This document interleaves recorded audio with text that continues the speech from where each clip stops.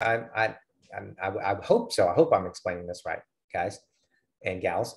But so you're saying, well, what if a client wants a copy of this like now? Like, why not send them a copy? Okay, I mean, I'm going to, when I'm done, I'm going to hit email and I'm going to type in their email address and I'm going to send it to them. Or I'm going to email it to myself. And then when I get it, I'll copy the link because it's going to come in a link. And then I'll type it on a nice, pretty email or respond back to him on this one over here and email him the link. That way he has a copy of all the information. This particular buyer, the wife, thought it was pretty cool when I handed her a report on all the houses. So you can go here and you can go, I'm tired, sorry. Find, save, actions, criteria, print. Sorry, you hit the print email button and you hit a single line, print to PDF.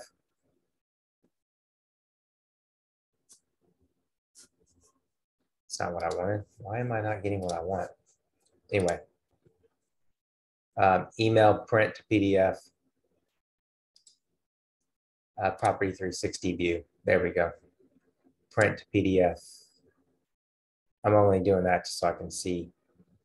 Okay. Now this is, this one's got the agent remarks. So oftentimes that may not be what I would give them. So what would you give them?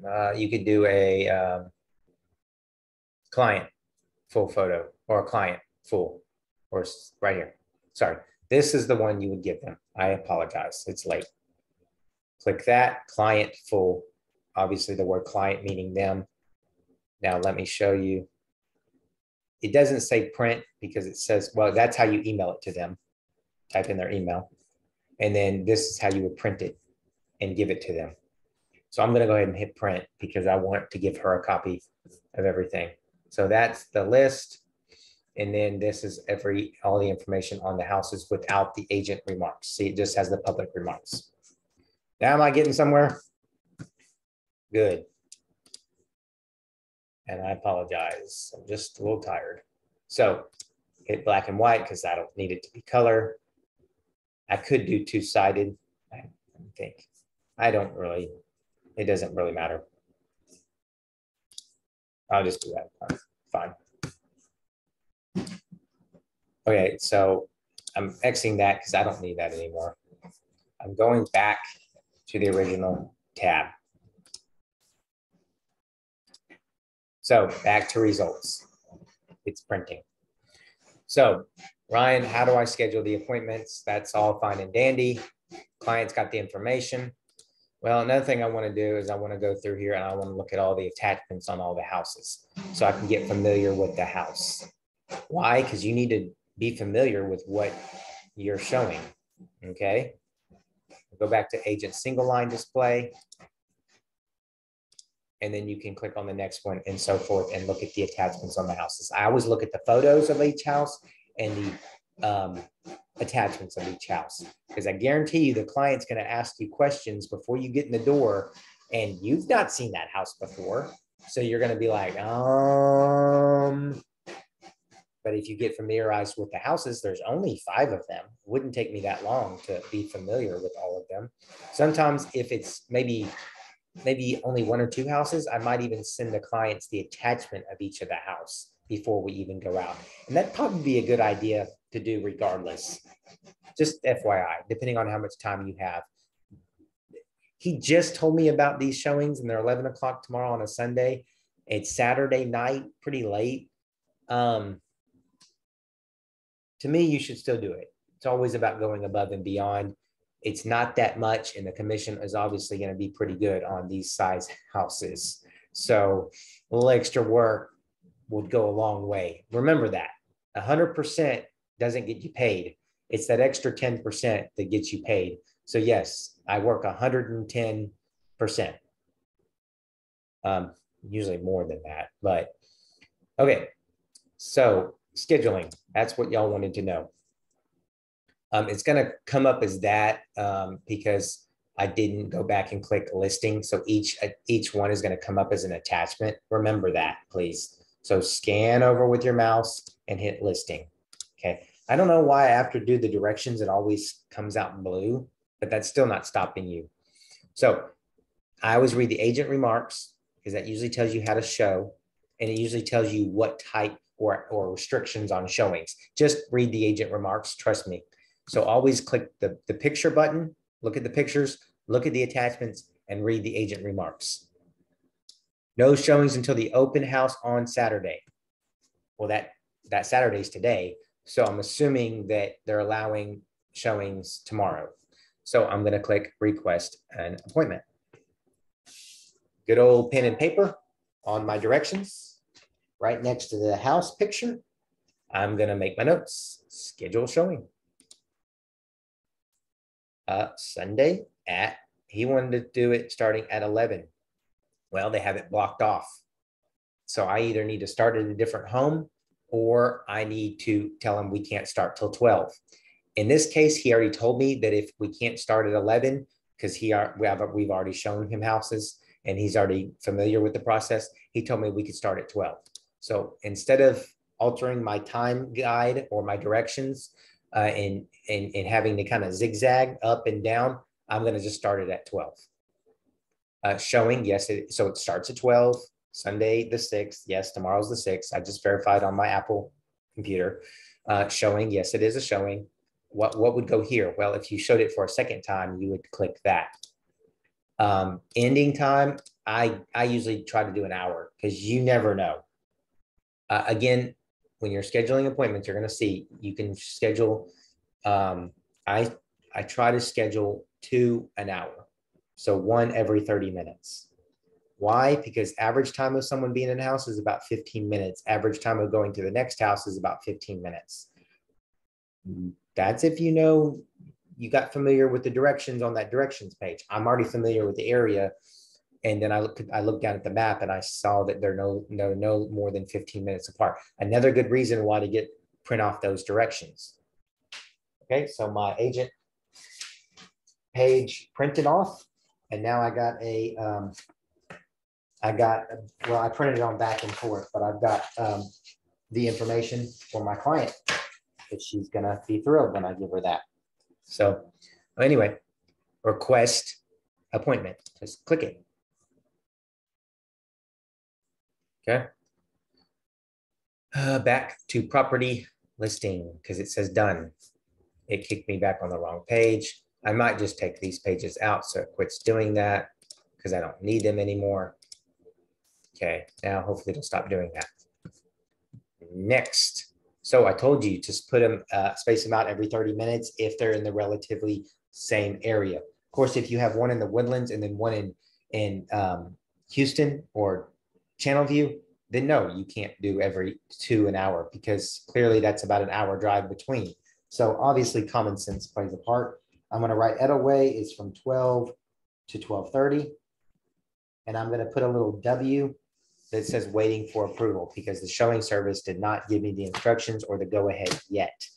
I'm sure they text the sellers, the showing service did, and the sellers just haven't responded because it is super late. Yes, they may get a text at 10:49 p.m. on a Saturday night. It's not really my problem. The showing service is the one that does that. And this is the one I have time to set up the showing. Normally, I would say try to do it schedule your showings 24 hours before you have to show the house. A big reason for that is sometimes the showing requests requires a 24-hour notice. In this case, the client told me, and I was already in the middle of appointments, and I just didn't have time till just now. Agent remarks, co-agent, blah, blah, blah, blah. She's telling you where to send offers. Surveys attached. So surveys attached, that would be a good thing to print out for your client because they might ask where the easements are, or they might want to build a pool and you need to know where the easements are. I don't see the survey. They said it was attached. And I was hoping to show y'all one too.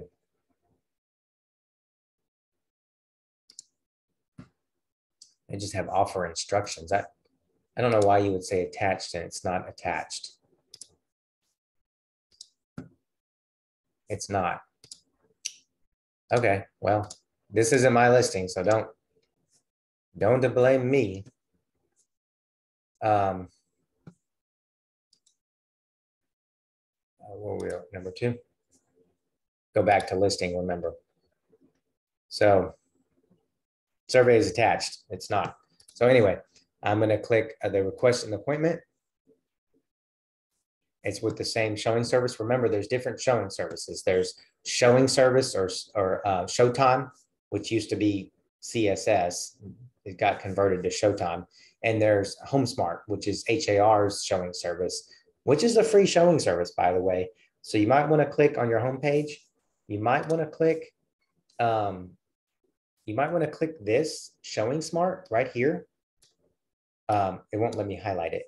And you might want to go ahead and click these training icons and get to learn Showing Smart, because that is a showing service that you can utilize for your listings. So the agents would schedule through this instead of calling your cell phone and blowing it up. And it also keeps track of the agents that make the appointments, and it also sends out automatic feedback. And by the way, ShowSmart through HAR is free.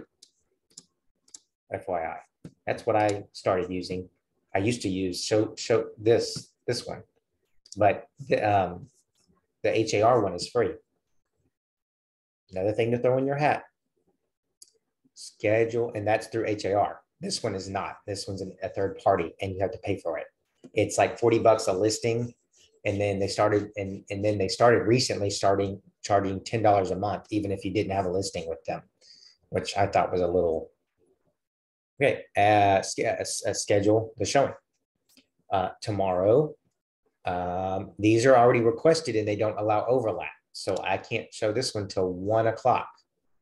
So again, probably another reason why I shouldn't have waited so long, because I was going to do that one at 12:30 and now I've got to stall till 1. I'll see how the other ones go. We might just have to grab a Starbucks in between. This is kind of why you have to kind of ad lib. I'll do 1:30. I'll be polite since there's obviously going to be more agents trying to schedule it. So request appointment. I'll put a waiting, because if it's like vacant and it's an automatic like approval, they'll usually just give it to you right now, or it says request not yet confirmed. They would have just given it to me, or they would just text me the instructions. So what's going to happen is once the seller gives the okay, then I'll get a text from the showing service and an email with the showing instructions, like Supra front door or Supra front door dog in crate, be careful, or Supra front door alarm code is XYZ, alarm in laundry room. Make sure you reset that alarm before you leave, by the way. Okay, so that was dealt field, and now I'm going to go next. Same thing. Schedule. I said, oh, okay, wait. Nope, I accidentally clicked. So 1:30, because my next one, I want to schedule 30 minutes after 1 o'clock. So 1:30 to 2. Conway, I just make sure. Okay, yes. 1:30 to, no, I want to do to 2. Okay. You're seeing a trend here, aren't you? Now, back to property. Okay. I'm trying